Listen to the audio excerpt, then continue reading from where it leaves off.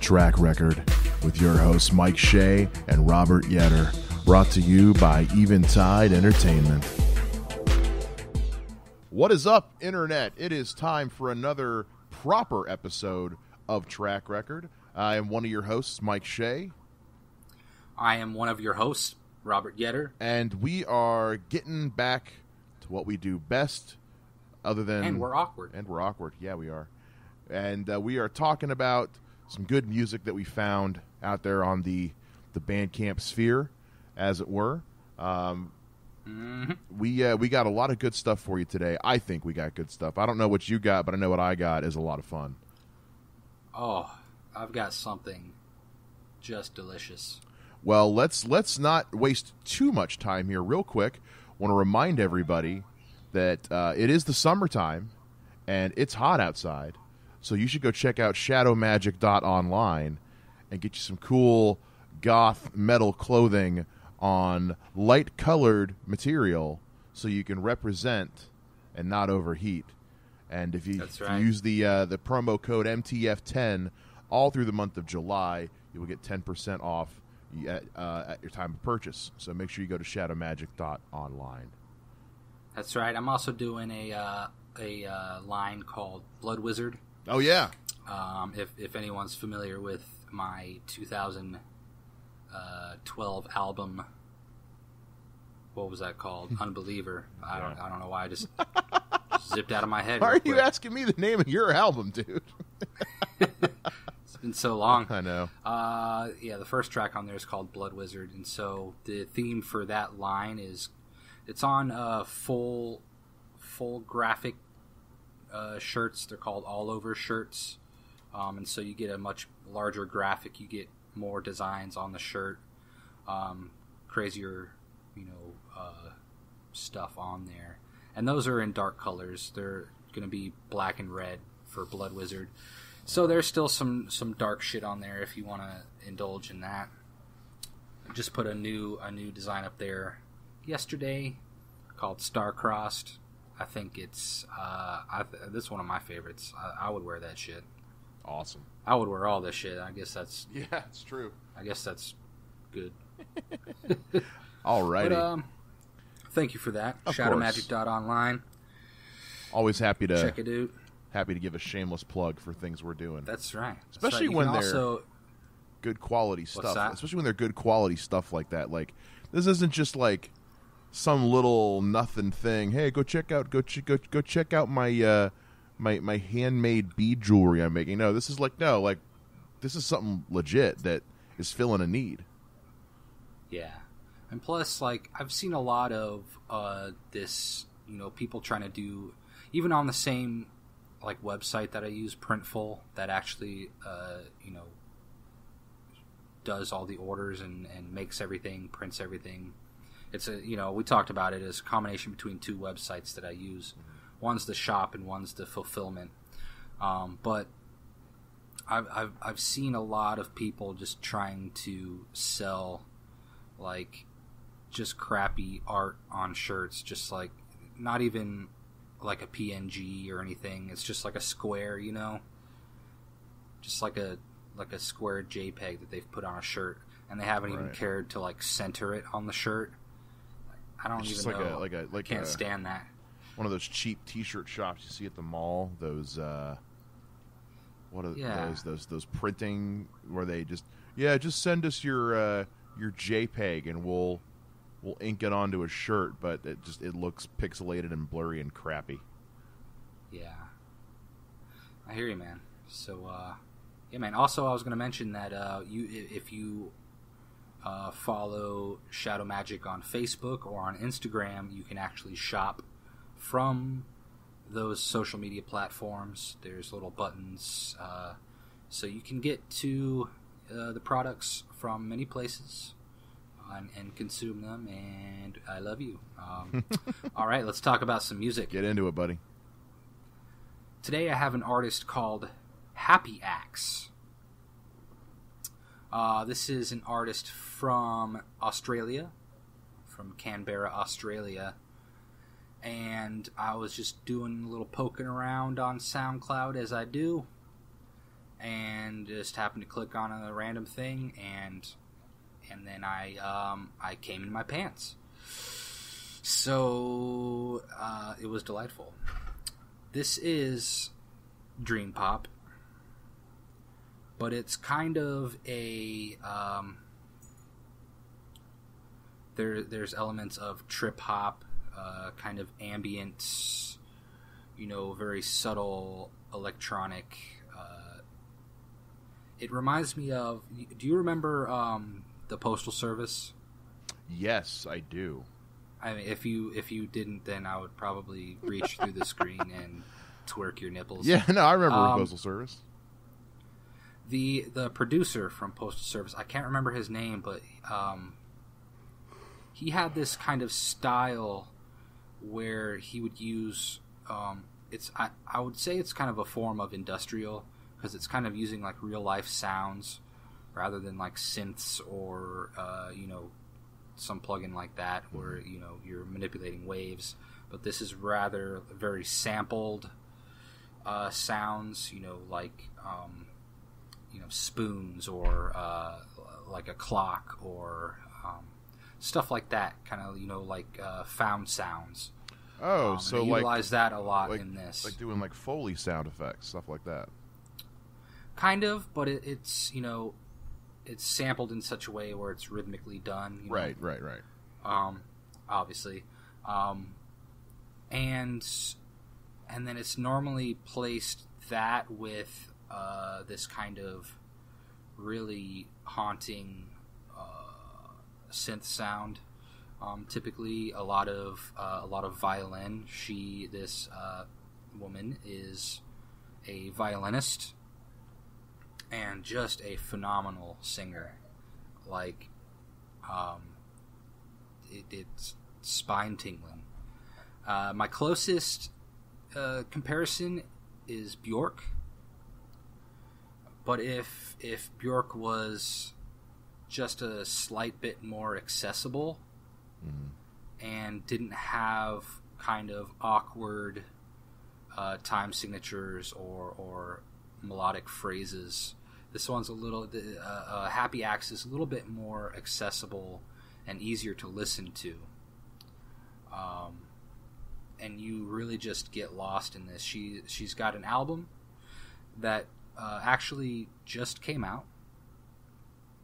It was marked as coming out on the 18th, but that's probably the 18th in Australia, which I guess is the 17th here now. Yeah, they're ahead of us at this evening time. So it's fully released right now as we speak. We're talking on a Tuesday, so when you listen to this tomorrow or whenever you do, it came out on the 17th if you're in the US. And so I actually haven't gotten a chance. I just looked at it and I saw that they were all the songs are now listenable. I had only listened to the 3 that were available while it was on pre-order.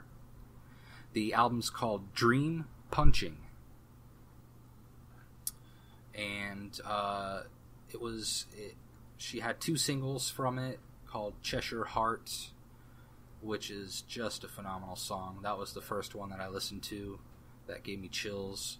She's got another single called 7 Sounds, and then she's got another album called Thistopia, which came out in 2015. Now, you being the kind of the story guy that you are, I know you always like a story behind your music. Love a good story. Or kind of, like a premise. Yeah. And I kind of really liked the premise of this one. There's a little description here that she wrote out on Bandcamp. By the way, that's happyaxe.bandcamp.com. Also Happy Axe on SoundCloud. And why I like this is because it really encapsulates what the album sounds like and the feeling that you get from the album. So I'm just going to read a little bit of this to you. So she says, "This music for me ties into memories of my childhood. I think my parents liked plants more than people, but that meant we always lived in really beautiful faraway places like Belmore Falls, a rainforest-like place out in a national park. It was a beautiful, untouched place, waterfalls, amazing trees, very isolated. She said she had a very quiet childhood, and that in turn enabled her to be very introspective. And so she kind of tried to capture the mood of that place and kind of like a childhood introspective wonder. You know, if you can imagine just sitting next to a waterfall and you're a teenager and you're just, like you're soaking all this shit in and your emotions are going crazy and your hormones are going crazy. At least that's what it would be like for me. It's, I'd probably write some crazy shit. And so that's what happened. So I like that premise. It's really reflected in the tone of this album. So, is there anything else I can say about it? It's on Spirit Level Records. Let me make sure that's right. Spirit Level.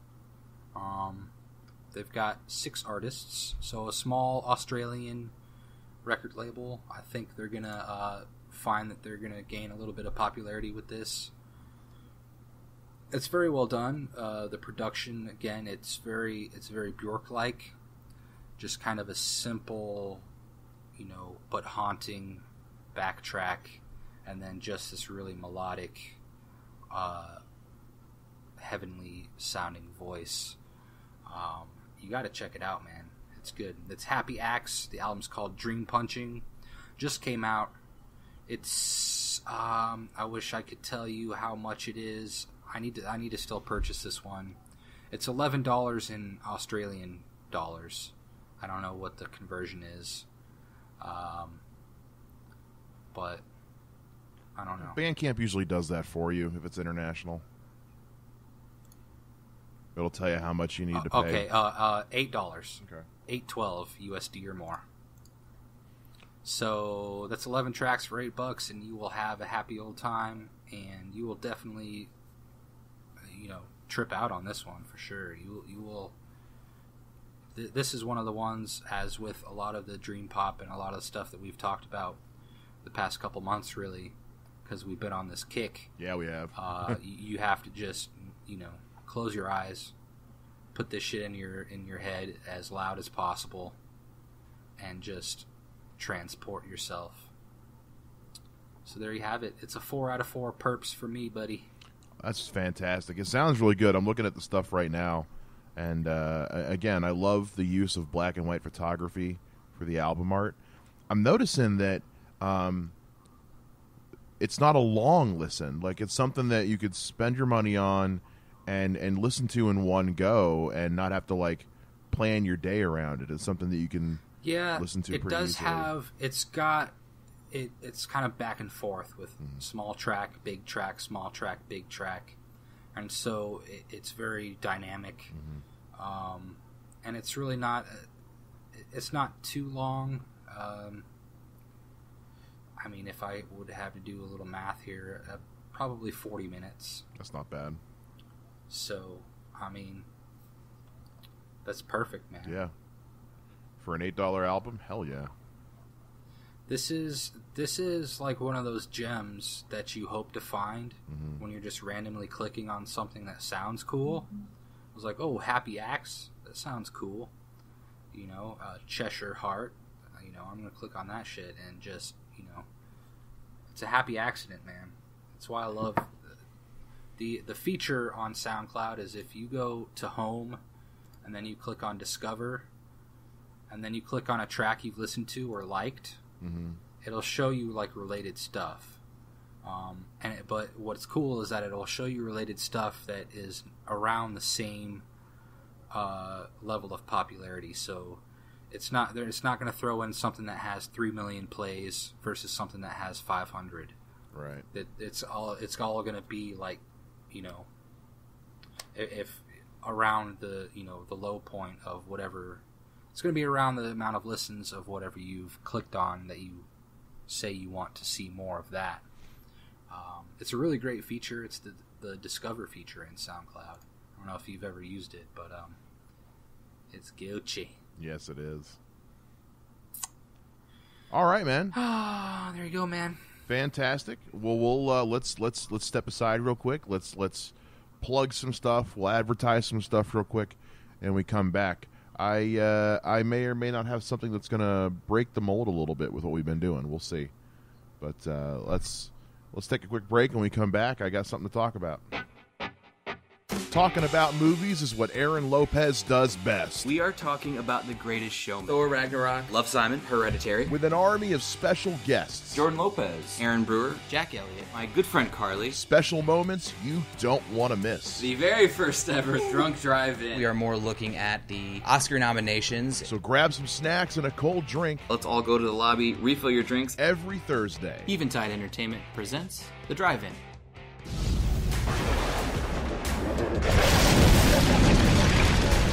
Goths, metalheads, Wiccans, vampires. If there's one thing we all have in common, it's our all-black wardrobes. And nothing is a bigger enemy of black clothing than the endless summertime heat. But fear not, Shadow Magic is here to alleviate your suffering. Original symbolic designs set on light-colored clothing lets you be yourself without the heat stroke. Go to shadowmagic.online and use the code MTF10 to receive 10% off at checkout. Shadow Magic. Represent the darkness without melting in the sun. Welcome back, friends. It's Track Record. It's Mike Shea. It's Robert Yetter. We're doing this thing. Doing it right. I just talked about Happy Axe, an album called Dream Punching. A very, very wonderful artist from Australia that I believe that everyone should check out if you are at all interested in shit that will blow you away and just make your mind transcend into a different realm. Check that out.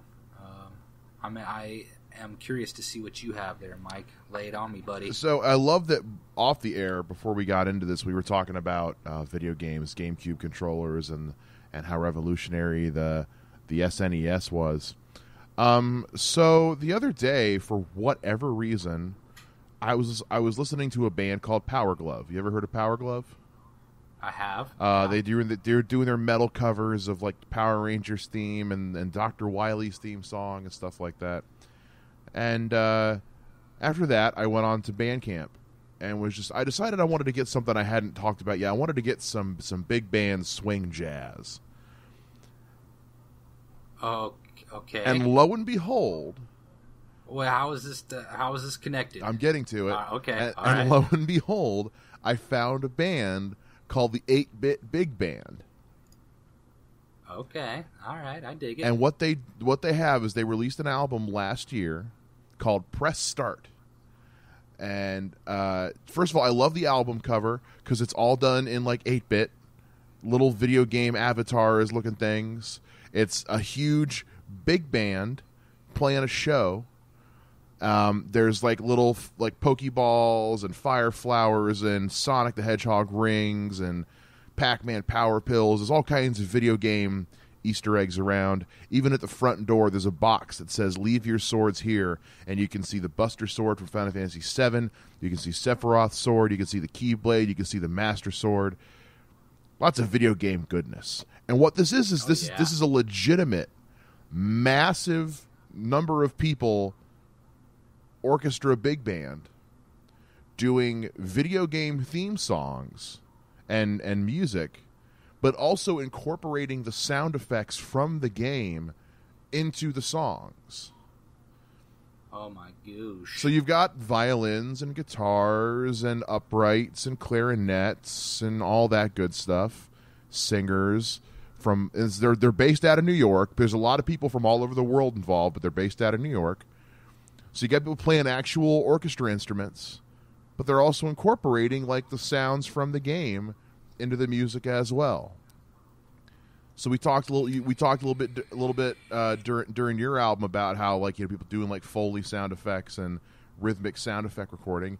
There's a lot of that here with this, as well as legitimate musical instruments. And I gotta tell you, it's some of the most fun I've ever had listening to an album. It was something I went into just thinking, okay, this is going to be cheesy and dumb and whatever. And I found myself listening to it all the way to the end. Interesting. I'm going to look that shit up right now. I couldn't stop. It was a lot of fun. Like I said, these guys, it's a 25-member jazz pop orchestra called the 8-Bit Big Band. They're based out of New York City. And they released like a single from the album last year. They released the full album this year in May. There's stuff from Zelda, Super Mario 64, Super Mario Brothers 2, Ocarina of Time, F-Zero, Earthbound, Katamari Damacy. There's some good stuff in here. Holy shit. Final Fantasy 1 main theme, I'm pressing play. Absolutely.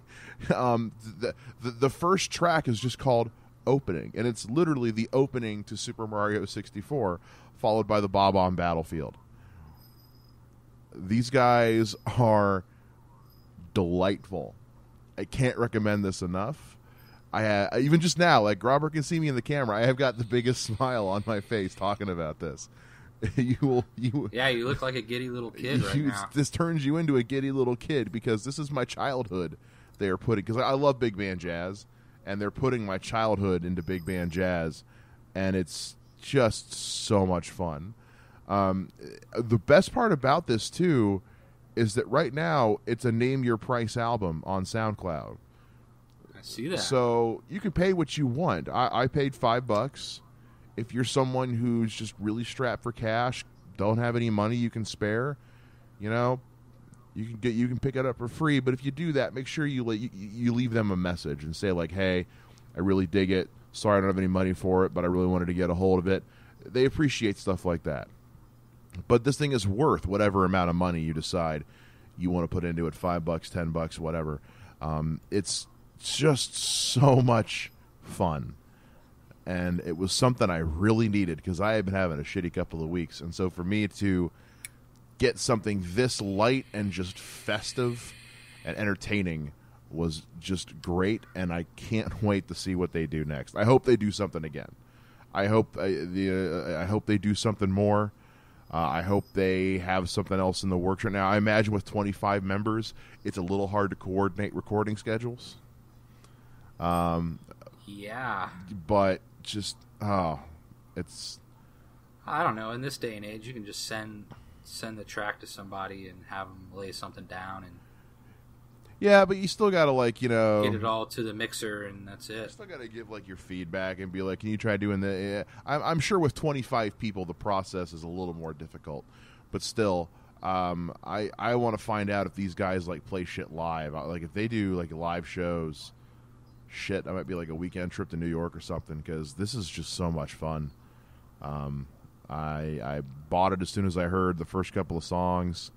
I think my favorite is their rendition of Zelda's Lullaby from the Ocarina of Time.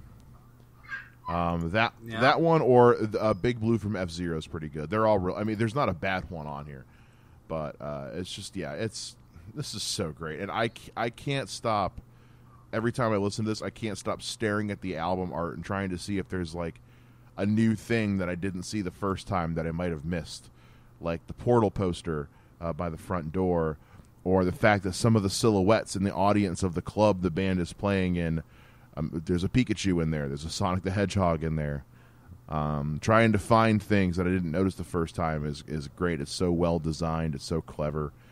And that I think right there is probably the one word that can describe this album the best. It is clever. Someone had a really good idea when they came up with this, and they took it and ran with it, and I think it just worked out wonderfully. So it's a 4 out of 4 for me on this one. 4 out of 4 8-bit purple stars for the 8-bit big band. Cool. Yeah. Is there an expanded version of this cover? If you go to their website, yeah, it's you can see more of it. The website is just the 8-bit big band. Oh, okay, I see it. Yeah, you can see the whole. There's a Yoshi egg in there. There's the Pokeball. There's an Xbox controller. There's Pac-Man. There's just stuff everywhere. There's the box. Yes. There's the box you hide under in Metal Gear Solid, just hanging out over in the corner. Yeah. It's good stuff, man. Can't recommend this one enough. Do they have 25 people in there? 1, 2, 4, 5, 6, 8, 9, 10, 11, 12. Yeah, they got 25 people. There you go. I want to have an 8-bit version of myself. That'd be cool. Right? Is there like a website that's like make your own 8-bit you or something? I guess it couldn't be that hard. I mean, it's just pixels. I know, but I'm lazy. If somebody could do it for me, that'd be great. Pixelated. Maybe I'll try one day. Do that one day. Just get 8 bits of all the podcast hosts. Yeah, that'd be fun. Oh man, this is cool, isn't it? Yeah, no. This is something that like you throw on a drive home from work when you just like I don't really know what I feel like listening to. This will put you in a good mood. It's just so much fun. So yeah, 8-Bit Big Band. It is on SoundCloud. It has been the album has been reposted to our SoundCloud like we do every week. And yes, indeed. Just can't stop telling you how much fun this was. Well, I dig it, man. Hell yeah. Man, what the heck? Someone named Robin Williams is following us now. Robin Williams is following us now? A person on SoundCloud that has chosen the name Robin Williams is. I was going to say, I have questions. Weird. Anyway. Well, that sounds good, man. I know we're doing a little quick episode here, but we just had to throw some music at you folks. Yeah, we did. Had to get this going. Get it going. So we will in fact be back next week with another episode of Track Record. Have all kinds of musical goodness for you. We will. And Robert, I think with that, I think we have a show, sir. Whoa, the timing. Oh, wow. That timing could not have been better. And the laundry's done. Well, it's almost as good as the, when your mom was yelling down, "You want some cookies?" Haven't done a live show since. Mike, I made cookies. Do you want some cookie? Yes, Mom, I do. Thanks, Mom. If anyone ever thought that it was a ruse, just to, appear like a struggling artist that lives in his mom's basement. I legitimately do. It's legit, folks. I would not lie about something like that. Trust me, it's too good. That's good stuff. All right, man. Well, I dig it. Yeah, buddy. We hope the audience digs it, and go check out this good music. Yeah, and we'll bring more good music for you next week. Yeah, we're not going to steer you in the wrong direction. Well, Mike might, Oh. because he's a metalcore fan. Oh, okay. But, Okay. Oh, did you see the meme? It's like, I don't know if it was it exactly, but somebody commented this, and I was actually going to comment it, but you know how they keep doing this meme where they keep something is the Nickelback of something? Yeah. So it was like, metalcore is the Nickelback of metal. Oh. It's so true. Yeah, whatever. What the fuck ever. It's true. It's true. Yeah. Don't care. Still love it. No shame. No shame. Still love it. You have some shame. I have no shame, sir. All right, well, you're wrong, so. I'm a grown man in his mom's basement drinking apple juice out of a Thor cup making a podcast about 8-bit big band music. I have no fucking shame, sir. Oh, also, I saw this other meme, because this is relative to what we talked about last time when we were talking about controversial things. Yeah, we were. Well, just at the beginning, really. And about pineapples on pizza. Mm-hmm. It's this meme. The first picture is a normal-looking casket. It says poor. And then the second picture is the same-looking casket. It says rich. And then Oh fuck! I screwed it up because I don't remember what the third picture was. Damn it! But it was something about people who like pineapples on pizza.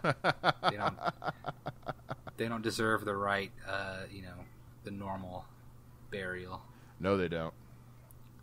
It was something, maybe they were like getting set on fire or something like that. Yes, as they should, because pineapple shouldn't go on pizza. Well, that's just like your opinion, man. Yeah, it is. It really fucking is. Oh, my Facebook is looking weird these days. Yeah? Who are these people that I am friends with? I don't know, it's just like random shit all the time. I guess that is all Facebook is anymore. Pretty much. Pretty much, man.